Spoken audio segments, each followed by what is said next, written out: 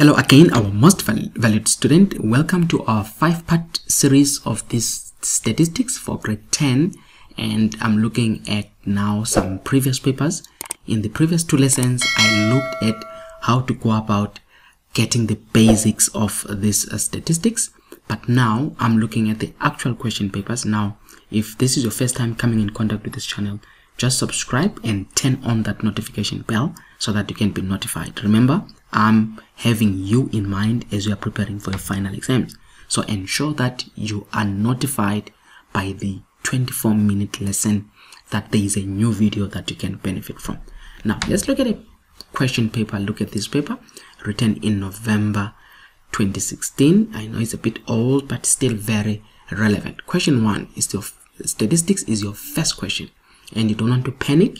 You want to ensure that the first question you get all your marks. Says the heights of 20 children were measured in centimeters and the results were recorded. So be careful whenever you're giving your answers, maintain the units. So you'll be saying blah blah blah blah centimeters. The data collected is given in the table below. So they've got this for 20 learners. So you can see, let me see if it's yes, that's the 20. Now it says write down the median height measured. Says write down, meaning you don't need to calculate it. It's possible that you can literally observe and write down. So what you do, first of all, check that the data is arranged in ascending order, meaning if this is number 1, that is number 2, number 3, number 4, number 5, number 6, number 7, number 8, number 9, number 10. It looks like already is arranged. You see that? Number 11, number 12, number 13, number 14, number 15, number 16, number 17, number 18, number 19, number 20. First thing is to understand now, what does the word median? The word median means the middle number, the center number, not the mean. The mean, that's where you add everything, but here they are talking about the median. So when you see median, remember it can be denoted by the capital letter M or Q2, refer to the previous lessons. And I told you how you go about it. You can start scratching from number 1 and number 20. Are you with me? So you scratch number 1, number 20, number 2, and so on. So here I've got number 1 and number 20, number 2 and number 19. You see that? Number 3, just also on number 4, number 17, number 5, until I meet at the center. Number 6, 141, number 7, number 14, number 8, number 13, number 9, number 138, number 10. Now look at this. If I scratch 10, I'll scratch 11. So which means I've got 2 numbers remaining, number 10 and number 11, which is 136. And I've got 137. So when there are 2 like that, you add and divide by 2. That becomes your Q2, your median. Okay, are you with me? So if you do that, it will then give you the answer. So let's do that. So it will be here 136 plus 137. You divide by 2. What am I getting? I'm getting 136,5. So here it is equal to 136,5. Remember the units, centimeters. In this case, it's very important because they gave us the units. So the answer here that you can put says write down the median. You can come down and say the median there is what? 136,5 centimeters. Are you with me? So that is that. But what if you wanted to use the formula?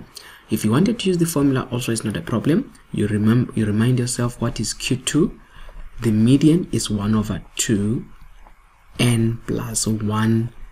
Then you put term. These are the terms. So which is equal to 1 over 2. You find how many terms? There are 20 terms, which is 20 plus 1, which is 21. Remember, it's up to 20. So they said there are 20 students. So you say 20 plus 1. Half of 20 plus 1, I think it is 10,5 if I'm not mistaken. So it's half of 21. It must give us 10,5. So now it's 10,5th term. So you look at it now to say when it's 10,5, meaning go to the 10th term, and not only 10 because it's already 10,5. It's between 10 and 11th term. Hence we went to the 10th and we went to the what? To the 11th term, which was that and that. You see how we went into that. So that was that. But anyway, it's 1 mark. You don't have to stress. Number 1,2 says 1,2.1. Determine the mean height. Now, when we start talking about the mean height, what we are referring to, let me come here. When we start talking about the mean height, meaning the word mean means add everything, and after you have added everything, so you are saying plus, you are adding everything here. Seeing that? You add and you divide by what? You divide by the number of children, and they told you how many were they? They told you that they were 20. So you are adding all this, and then you're going to say everything divided by 20. I think that that's why they made it 2 marks in a way, because they want to check whether are you able or are you in a position to add that properly. If you can't add that properly, then you're going to be challenged. So let's try to add this and see if we can win. So it's remember, it's 127 plus 128 plus 129 plus 130 plus 131 plus 133 plus 134 plus 134 plus 135 plus 136 plus 137 plus 138 plus 139 plus 140 plus 141 plus 142 plus 142 plus 143 plus 144. Okay, 144 lastly plus 145. I divide that by 20 equal to, and then I've got 136,4. So that is my mean height, which is 136,4. Remember, centimeters. Always maintain the units. Then the next one, 1,2.2. What does it say? It say I need to find the range. Now, what is the range? As I said, the range, you look at the maximum. So range is equal to the biggest number, maximum, minus the what? The smallest number, the minimum. So what is the biggest number here? It's 145 minus the smallest number is 127. If you do that, then you subtract them, and then you must be in a position to get the answer. 145 minus 127. It gives us 18. So the range there is 18. Now there's the other one, the interquartile range. Now remember this interquartile range, we use the abbreviation IQR. What is the interquartile range? It's Q3, which is the upper quartile, minus Q1, which is the lower quartile. Meaning we need to find Q3 and what? And Q1. So let's first find Q3.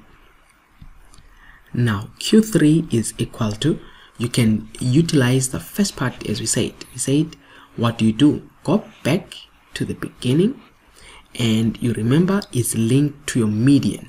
So you look at the median, and we said the median was the 10th and the 11th. Remember, it was this number. These numbers were the median, 10th and 11th in between. So now, if you're going to be finding Q3, it means, remember, it was here in the center if we're writing it straight. So from going from this direction, from here, if I count how many terms here, I've got 1, 2, 3, 4, 5, 6, 7, 8, 9, 10. The simplest one that I use is I look at the middle number here. So as I said, you can do the scratching. There is one, is gone. You scratch that, you scratch that, you scratch that, you scratch that, you scratch that until you meet at the center. So it's 10 of them, so 5 and 6 are going to be the center one. So what you do, you take the numbers 131 plus 133. What you do, you divide it by 2 and you get the answer. Then that becomes what? That becomes the actually the Q1, not Q3. So it's 131 plus 133 over 2. Because I'm looking at the other side, is 132. So this is 132. So correct that. It's not Q3, but this one is Q1. I'm getting that. This is Q1. What about Q3? I can use a different formula to find Q3, but I can maintain the same way where I was doing, whereby I was scratching. You scratch that. Now Q3 is based on the last numbers. You see the last part. So you scratch, you scratch, you scratch, you scratch, you scratch, you scratch, you scratch. Again, 2 numbers are remaining. 141 plus 142 over 2. Again, the calculator will come handy, and you'll have 141 plus 142 over 2. What do I get? I'm getting 141,5. Remember all this, put your units as centimeters. But if you wanted to use the formula, you can still use, as I said in the previous lessons, you can still here use the formula to say Q1 is equal to 1 over 2. You use n plus 1, or you can use 1 over 4 n plus 1. It will still work. Refer to that formula. In here you will use 3 over 4 n plus 1, or 1 over 2 n plus 1. If, for example, I wanted here to use 1 over 2 n plus 1, now I know in the top one, in Q1, I said there are 10 items. So I can use my n as 10, which is 1 over 2, n plus 1 is 11, and half of 11 is what? 5,5, which means I'm looking for the 5th and 6th number. So I'm going to come here and say, look at it exactly, 5 and 6. Similarly, if I was looking at this one using the formula 1 over 2 n plus 1, again it's 1 over 2. The Q3, again there are 10, which is 11, which is 5th and 6th at the bottom ones. So here I do the same thing where I count 1, 2, 3, 4. Now look at this, 5, 6. These are the numbers that we use. Are you with me? Then the next one says draw a box and whisker diagram to represent this data. Now box and whisker, remember what it needs. You need a number line first of all, and that number line must also be informed. You have to look at your data. It starts from 127 up to 145. So you can actually maintain to say, if this was maybe one, not to say it's starting there, you can actually start here to say already there is some numbers before, put an arrow to say 125 125 to 127, 147. I think you can jump to 145, 25, 30, 35, 40, 45. So you need 20 parts. So I think here you can say 120, 125. Jump enough space to say, let's start here at the bottom, 125. And then 130, jump another equal space, 135, but you can use a ruler here, and 35, 140, 145. Remember, it goes this direction. And then when you have done that, you can come with a kind of an estimate as to what, but a ruler would have done it. Now you start by looking at what? Remember, the box and whisker is a 5-number summary. There is the minimum. So the minimum or the smallest is 127 there, and the highest is 145. So you come here to say 127 is somewhere here, and 145 is just there. So it's a matter of that.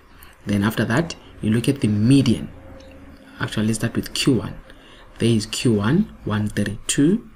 You come here and say somewhere there I'll have my 132. Let me use straight lines, 132, and then I've got my median, which is 136, 135, 136 is somewhere there, and then I've got my what? My Q3, which is 141.5, which is somewhere there.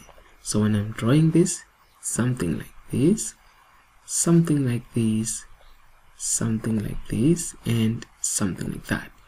And just to correct it, then you can actually write the numbers to say here is 127, here it's what? It's 132, here it's 136.5, and here it's 141.5, and here it's 145. This is a box and the whisker of the data that we're given there. So that's how you can actually spin that around. It's 9 marks. I know it looks small, but it is very, very important for you to ensure that these are 9 marks coming into your exam account. You know, you want them in your pocket. You don't want you to find yourself struggling with such marks. So as I said, guys, it's a 5-part series. This is number 3. I'm going to look at another question where I'm doing number 4, where I also look at a previous paper. Join me again in the next lesson. Remember, subscribing will help you to be notified every time I'm posting a new video. Thank you.